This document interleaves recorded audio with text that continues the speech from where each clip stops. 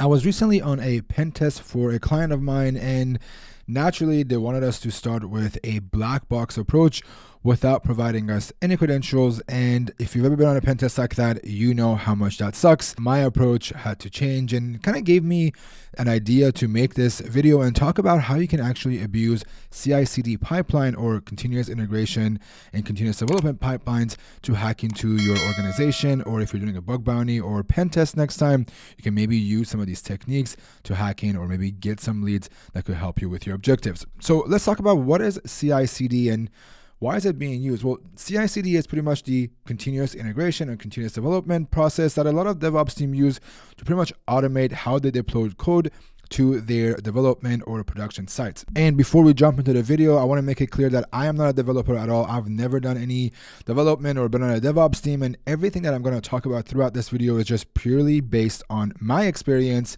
which is bug bounty programs or pen tests that I've done that has been lucky enough for me to be able to research into these matters and kind of talk about them to you guys now in this video. So with CI/CD, there are a lot of different tools that you can see pop in, and you can sometimes see these tools are exposed on the internet, or maybe sometimes they are just behind some VPN where a company's authorized users and applications can interact with these tools. When it comes down to it though, you have a couple of options, either using something like an Azure DevOps suite, which is a suite of tools that actually allows you to either deploy code, change, or test for it.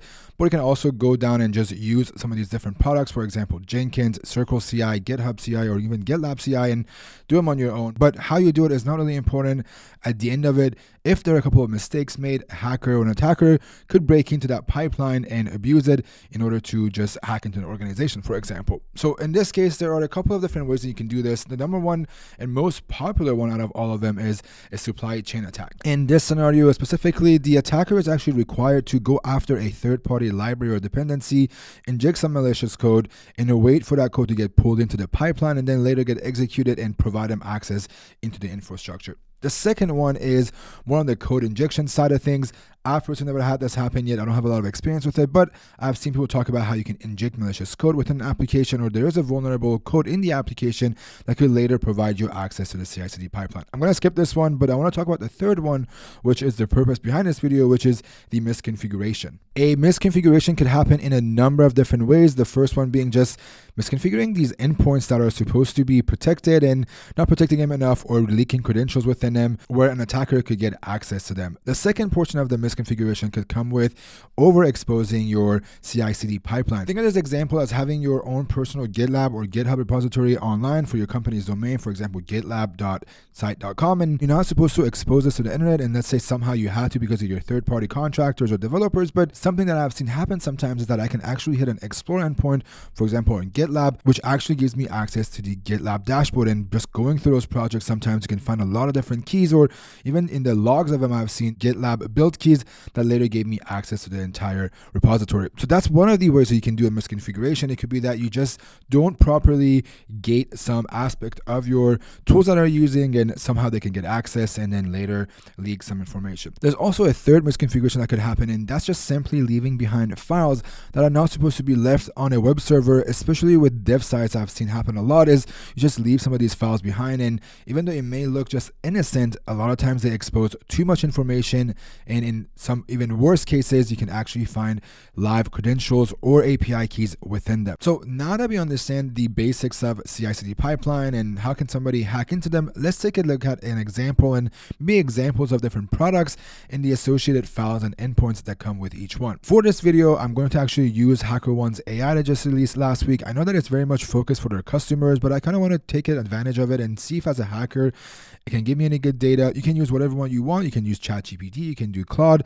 I'm just going to stick to high because I want to see if it actually has a use case for me as a hacker. And all I'm going to do here is I'm going to ask it, hey, what are some popular tools you use in a CI/CD pipeline? And can you just name 10 of those for me? And right off the bat, it's going to come back and say that it has a few, which one of them is Git, Jenkins, Travis CI, Circle, GitLab, Azure pipelines, which is a great place to start. We have a decent list of different tools, but now the next question is, can it provide us a list of potential files? This could be dot files, YAML files, and just tell us which ones are associated with which product. So now we're going to ask it that question. Now that we have asked that question, we can see there are a couple of files that are really interesting. One of them is the Jenkins file. That could be the gitignore file. We can also see that there is the GitLab CI.yaml, and then obviously Circle. If they're using Circle CI, there's a config YAML for it. Same thing with Travis. But now we kind of have an idea of the naming conventions of each files. But now I want to kind of see if I can get an extensive list. So what I'm going to do here is I'm going to ask it to give us a list of 50 files that are not just for these tools, but just across the board for CI/CD tools, even if they're not listed in this video. So what we're going to ask this time is, can you give me a list of example files, maybe 50 of them that are similar to Jenkins files? Maybe we can do gitignore. And we're just going to also ask it for GitLab CI.yaml and see what it gives us. And there we have a list of decent files that could actually be potentially used or leaked behind the scenes when you're doing your CI/CD automated. And sometimes because of human errors or because you just are looking at too much automation, these files could be included in a package or it could be in a project and it could leak. And some of these could actually have credentials that could be leveraged to access a different part of your pipeline or just purely get access to your entire environment. But now let's take a look at this pen test that I was doing. And obviously I can't share the exact vulnerability with you, so I've just kind of mimicked this on my own local machine. But the whole thing started with me coming across a .git file, which if you're not familiar with the .git file, it pretty much allows Git to know what files to track when they are committing changes. And if you look at an example of a .git file, this is kind of what it looks like. And it kind of says, hey, you need to ignore files for the node module, for example. It could be everything that has a .log. It could be a specific extension, for example. And it could also go as far as saying, hey, ignore specific files, folders, or even configuration files. In this example, one of the things that stood out to me was just seeing the list of different files that they use. So if I'm an attacker and I want to look for .log files, I know these files probably exist. I just got to find the naming conventions for it. Or even worse, it's actually just giving me a hard-coded path to a database config file or even a docker compose.yaml file. So the next step here is for the easiest one, which was pretty easy in this case for this pen test, was just purely doing a docker compose YAML request, and it just comes back and gives you a list of the example users. For in this case, it's a DB password. In my case, it was very similar. It actually gave me the database password, and then there was a PHP myadmin somewhere hosted where I could log in.